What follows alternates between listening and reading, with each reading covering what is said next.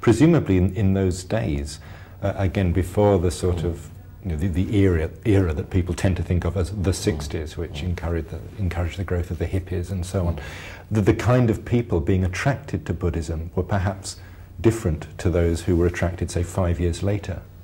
You know, perhaps you were finding a more English middle-class audience for what you had to offer.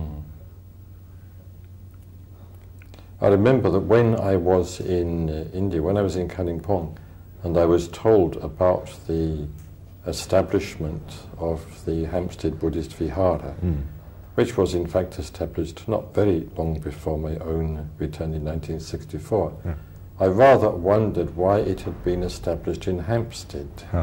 And I was told in correspondence that it had been established in Hampstead because Hampstead was where all the intellectuals lived. And it was assumed that the intellectuals of Hampstead, just because they were intellectuals, would come flocking to a Buddhist Vihara. But I found myself that this was not the case. I don't think during the 2 years that I was there, more than one or two Hampstead intellectuals found their way to the Vihara. And I came to the conclusion that this was altogether a wrong approach, that left-wing intellectuals were not the most likely material for a Buddhist movement. But that was the feeling at the time, it would seem, amongst some people at least who were engaged in Buddhist work in those days. So did you have an idea at that point of who those people were? Who were the people that you should make your appeal to?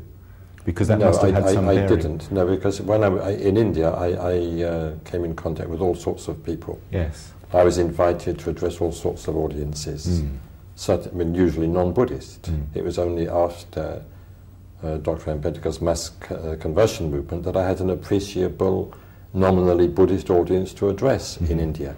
Otherwise, I spoke to Parsis and Jains and Hindus, of course, and Sikhs and Baha'is. So I was accustomed to communicating the Dharma to whatever audience I happened to be presented with. So I had no sort of preconceived ideas as to what sort of people I wanted to communicate to. I was quite happy to communicate as best I could, communicate the Dharma to whoever happens to come along. Sometime after the establishment of the FWBO, Mr. Christmas Humphreys said, either in a radio or TV program, that Buddhism in Britain was an upper middle class movement, and I severely questioned that. I think he would have liked it to have been an upper middle class movement, but it certainly wasn't, even in those days. And the people coming along to the Hampstead Buddhist Vihara during the 2 years that I was there, and the people coming along to the Buddhist Society were quite a mixed bunch. We did have quite a few elderly ladies. We had a few semi-hippie young people coming along. We had quite a lot of ordinary people, people working in offices and banks, a few teachers, and so on. So I think that the idea that a Vihara in Hampstead would attract Hampstead intellectuals was quite disproved. One just got a cross-section of people from all over London and perhaps the home counties.